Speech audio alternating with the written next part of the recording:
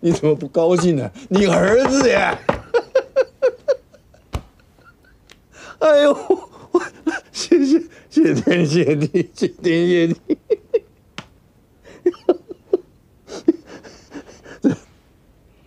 但是现在啊，最让我放心不下的就是他那个病啊，你得赶紧抓紧啊，搞一个方案出来。谭晶的爸是怎么死的？你说什么？我说，谭晶的爸是怎么死的？是不是跟你有关？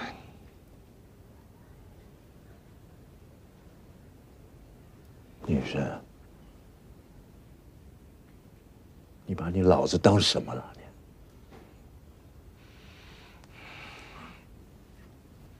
是不是？是不是你？是不是你做的？为什么？为什么？为什么到现在你还放不下这个女人？她可真有本事啊！现在居然闹到你老子头上来了。我告诉你，聂雨辰，我聂东远这一辈子不算什么心慈手软，但是犯法的事我没干过，人命的事我不背。姓谭的，我就没亏待过他。你妈爱信不信，给我滚！滚！告诉你这么好个消息，这么大个消息，你居然问我这个！别生气，爸。滚！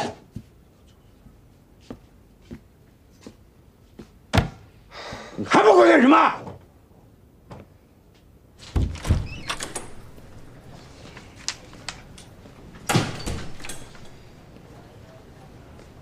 小张，聂医生，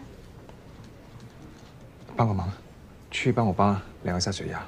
好的，您一起去吗？不了，我要回科室。你就说例行检查，血压如果高的话，叫值班医生过来看一下。麻烦你。好的，放心吧，聂医生，叔叔最近很配合，指标也很正常。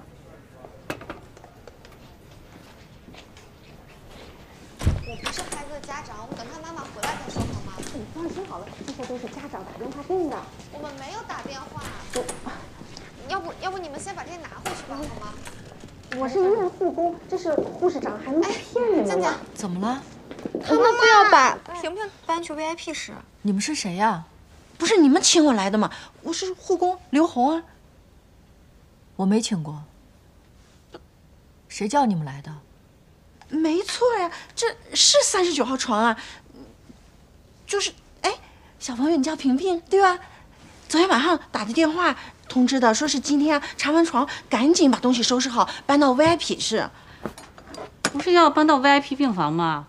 昨天大半夜就说要换，晚上没法办手续，所以才没折腾。先签字吧。你把这些搬走吧。我们不换，你们把这拿走吧。吃个包子好不好？哎，你谁啊？这里不能随便进来。以后你离我们远点儿，我们家的事不需要你来管。先出去。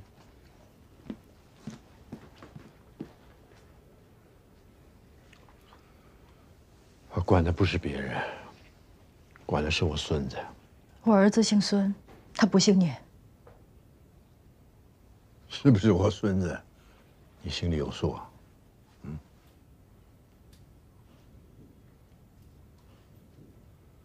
这么多年过去了，你果然一点都没变。在你心里，觉得有几个臭钱就可以为所欲为？这是钱的事吗？这是人的事儿。这我就搞不懂了。他放着好日子不过，你非要那个孩子跟你吃苦受罪。好日子，我的好日子早就没了。从我爸死的那一刻起，我的人生就已经结束了。自己做过的事情，你不会忘了吧？没有啊，我记得。我记得你拿了我的钱，而且还解决了不少问题。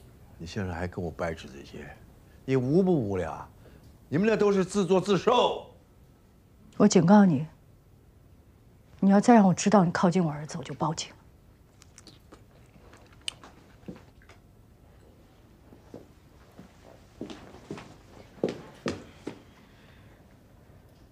们俩到底发生什么事？能跟我说一下吗？到底发生什么事啊？谭静，到底怎么回事？你能不能告诉我当年发生什么事啊？你要是告诉我，我们可以一起面对，你就不用过得像现在这个样子。我过成什么样了？嫁给那个姓孙的。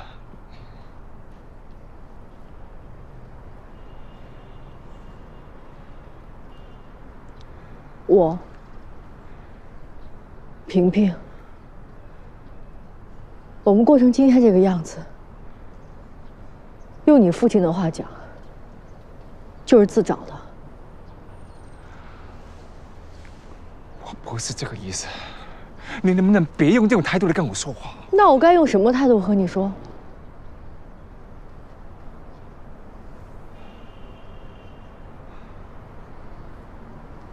你知道这些年发生了什么吗？你知道当初的我根本没有办法去选择。我现在跟你说这些还有用吗？能改变什么？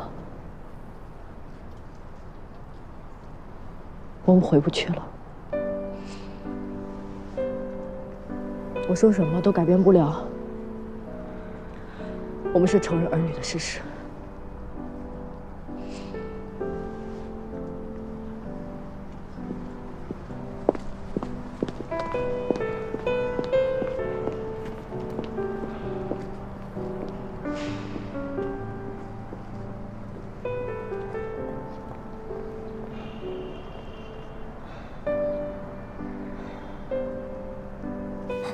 你们知道聂医生的事儿吗？什么事儿？说他有一个儿子。是真的？对，就是我也听说。9号床病人昨晚情况怎么样？患者还好。是这样的吗？检验报告出来了吗？出来了，稍等一下。你再查一遍。我看一下。在这儿。千万不能走啊，仔细啊。还有这个10床、12床的这两个单子，记得再对一下。下午的时候给我。主任好。主任。哎，拿着报告，跟我走。